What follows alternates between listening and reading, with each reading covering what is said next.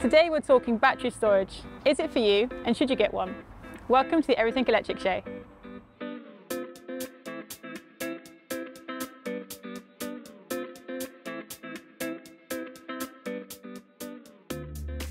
In recent episodes, homeowners have told us that the battery storage is their favourite piece of kit. So in today's episode, we're going to go through the basics and why you might want one.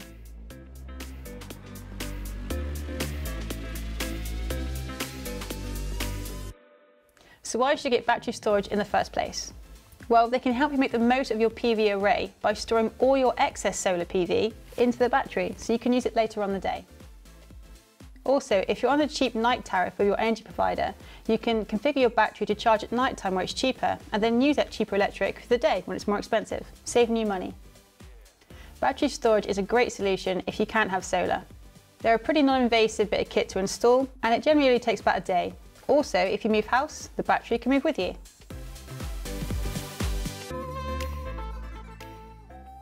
Let's talk about physical space. Batteries can be very heavy, so they're best installed on a ground level. They come in many different sizes and your installer can help you select the right one for you. Once your battery is up and running, there's very little maintenance, if any. Every battery comes with its own app, so you can see exactly what it's doing. So once it's plugged in, you can pretty much leave it alone.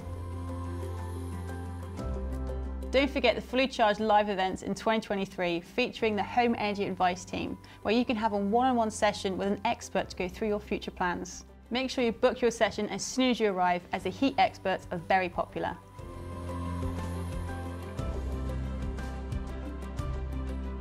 When it comes to deciding what battery size is right for you, there are two things to consider. The first thing being your energy bill. You want to find a battery that can cover all of it or most of it. In some cases, you may need more than one battery. The second thing to think about is your budget. How much money do you have to play with? You should always try and get the best you can for the money you have. And remember, you can add more in the future. So if you find it's not big enough, you can just add more. Your battery will need to be installed by a qualified professional.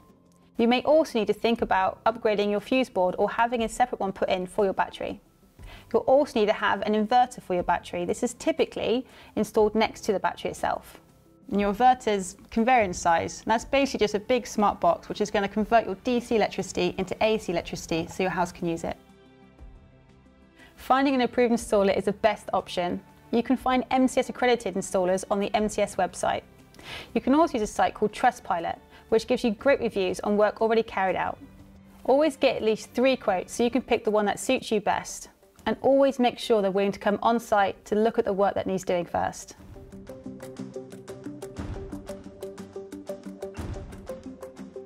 One question we get asked a lot is, if there's a power cut, will you still have power from the battery? And the answer to that is yes and no. It all depends what battery you've had installed.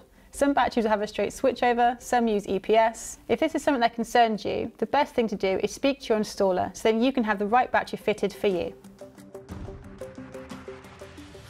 One other thing to bear in mind is that batteries do not benefit from the 0% VAT that the solar and heat pumps do, but they can save you money by charging them on a cheap nighttime tariff.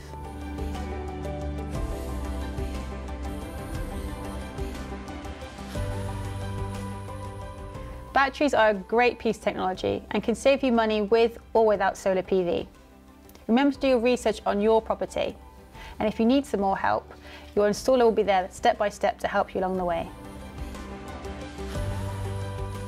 Do like, comment and subscribe to the Everything Electric Show. And if you want tickets for the fully charged live show, then head on over to the website. And as always, if you have been, thanks for watching.